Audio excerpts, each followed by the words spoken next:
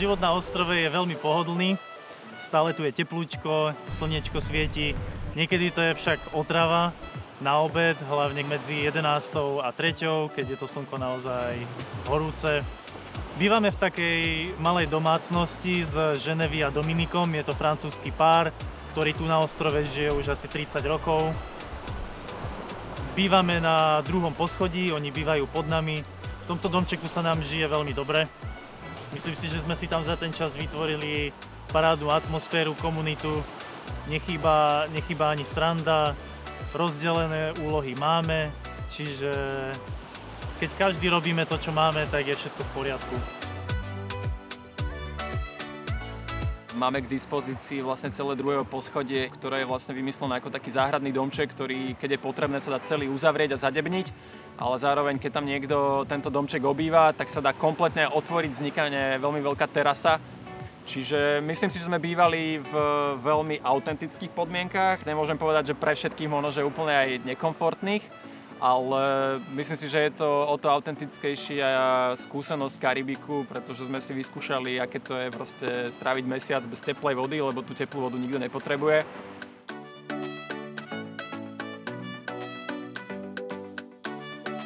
Kávu som si musel zo sebou brať určite, keď som balil. To bola všetko moja iniciatíva, že musíme mať kávu, lebo keď človek ide na 6 týždňov niekam mimo svoj život, tak jednoducho chce mať nejaký svoj štandard, na ktorý je zvyknutý. Takže mlynček, koťogov, káva.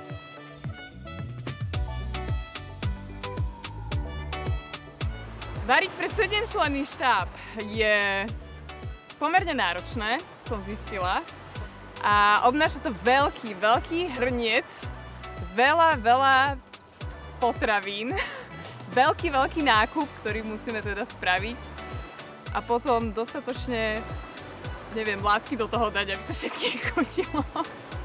Napriek tomu, že tento ostrov je veľmi malý, s pomerne slabo rozvinutým turistickým ruchom, tak je úplne samostatný a sebestačný. Je tu sieť obchodov, sieť služieb. My sme pomerne často navštevovali aj rybiu tržnicu, kde sme kupovali úplne ten najviac fresh ryby, ktorých je tu veľmi veľa typov, čiže každý deň sme sa snažili si kúpiť inú rybu, aby sme ten Karibik aj takýmto spôsobom ochutnali na tanieri. La kariaku som skúsil veľa nových vecí. Chlebovník, passion fruit, aj papaju som mal prvýkrát. V celom Karibiku sú vynikajúce papričky, odporúčam do každého jedla. Chutí mi tu jesť všeobecne. Aj ovocie, aj ryby nové.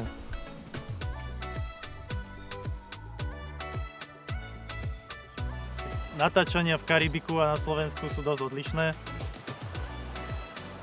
Človek môže točiť ráno, na obed, večer. Proste ako odíde z domu, tak môže točiť. Jedine, čo potrebuje, je opalovací krém a dostatok vody.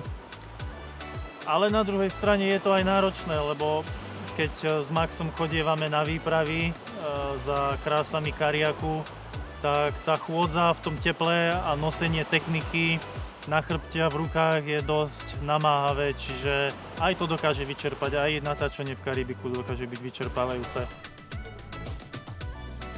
Bola by veľká škoda a veľký hriech, keby sme počas nakrúcania si nedopriali aj pár pol dní voľna, čiže keď bola možnosť a napríklad neprijala nám situácia s nejakým našim protagonistom alebo počasie, snažili sme sa v rámci štábu si dopriať aspoň pol dňa voľno, čiže v rámci možností sme aj niečo na ostrove navštívili, popozerali sme lokálne pláže. Priorita tohto nakrúcania bol samozrejme film a práca, ale zase snažili sme sa to užiť si aj po tej stránke oddychovej, čiže myslím, že je to vyrovnané v harmonii.